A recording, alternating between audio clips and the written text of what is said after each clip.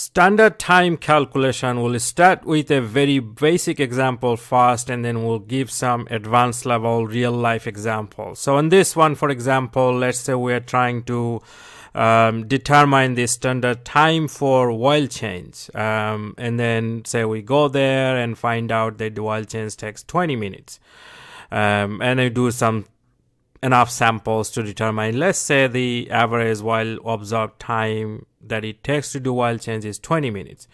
And then we have to adjust for the paste rating and allowances. I have a separate video on how to determine paste rating and allowances. Check that video. So the first calculation is to determine the normal time from the observed time, which simply just multiplying by the paste rating. So if we do that, we get about 18 minutes. And then the standard time, this is the formula for typically for unknown process. So it's kind of safer to use than the other formula, which will show it in a minute.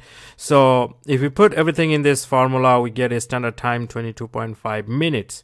If we use the other formula, this one, you get 21.5. This is for more familiar process. However, if it doesn't say anything, always use this formula for standard time calculations.